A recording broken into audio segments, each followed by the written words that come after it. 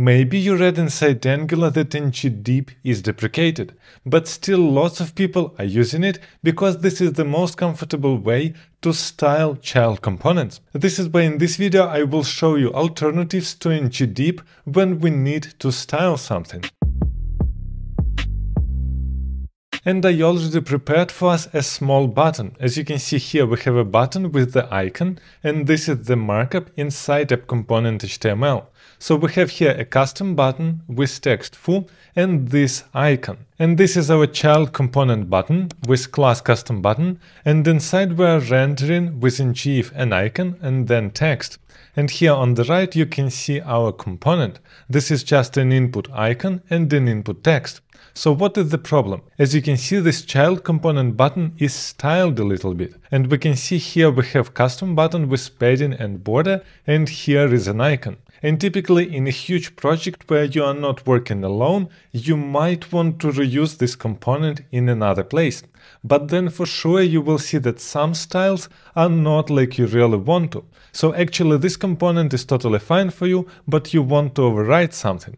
And as you can see here, we have padding and border, and let's say that we want to override border.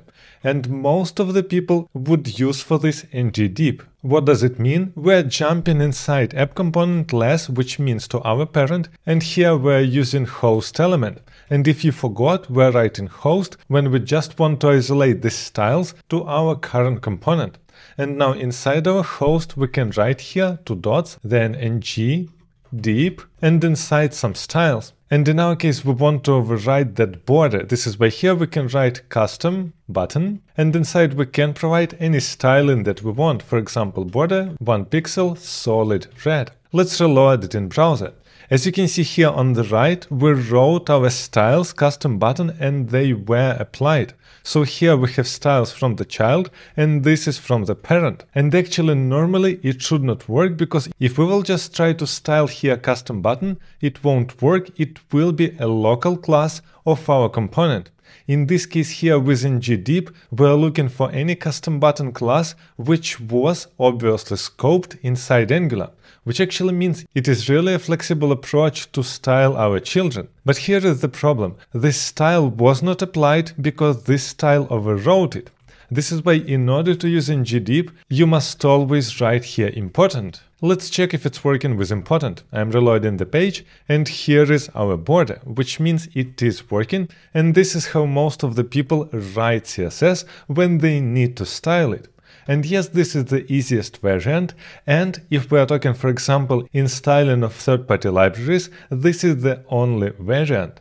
Because actually you can't style third-party library because you don't have any access to these components inside, which actually means Angular does not provide for us a way to style something inside if the library itself does not provide an API for this. But the main problem is that ngDeep is deprecated, and it is already deprecated quite a long time, which actually means it won't be removed tomorrow, but a lot of people think that it will be removed at some point, which means we must eliminate ngDeep from our project. This is why the question, what alternative do we have? And obviously we don't have an alternative just like ngDeep, but we can do it differently. Another possibility here would be to provide some inputs for our child components to have different styling in different cases.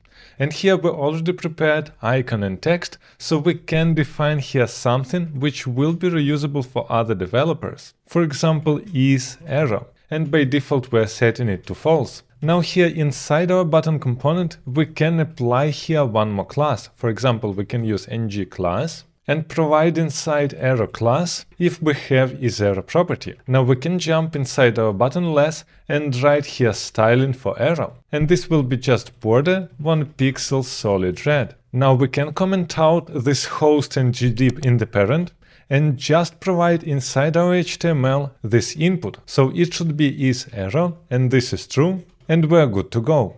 As you can see in browser here, it is red now, and we have here additional class arrow, which actually means we're implementing here inputs in order to style our component differently.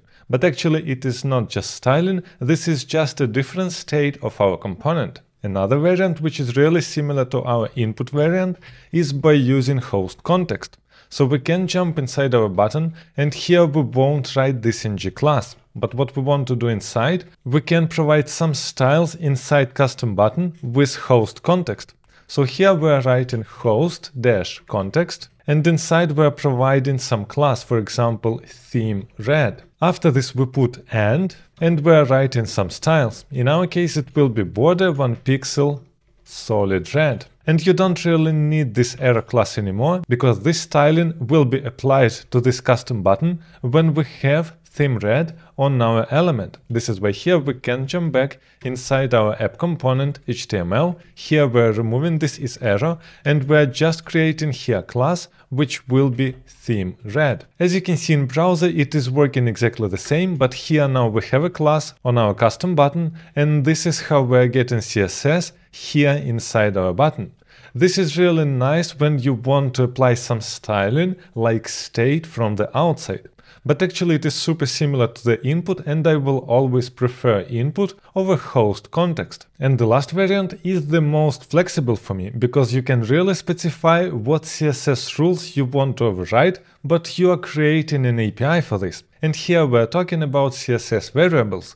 So here I am inside our button less, and here inside we can provide a variable for our border color. This is why here let's create border color. And here we want a variable, and we're starting the variable with 2 dashes. And here I will write custom button, because this is the name of our component, dash border color. And as a second parameter we can set here a default value, it will be gray. Now here on the top we can remove this border 1 pixel solid red, and we can just split it, so we have border width, it will be 1 pixel, and here will be border style solid, which actually means here we're specifying that anybody can provide this CSS variable from the outside, and if this variable is not provided, then we're using gray color. Now we can jump back inside our app component less, and use here host again, because we want to isolate it to our parent.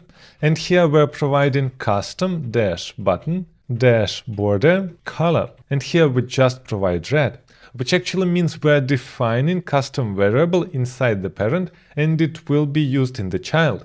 I'm reloading the page, and as you can see we have a nice red border, and it is coming from CSS variable. And here on the right you can see that we are getting variable, and this is red from the parent, and it will be used in our child. So from all these variants, I always prepare to go with the input first, then with custom properties. I almost never use host context, and I'm using ngDeep when everything is super bad, and these 3 solutions didn't help me. And actually, if you're interested to know how to use correctly ngModel and two-way data binding inside Angular, make sure to check this video also.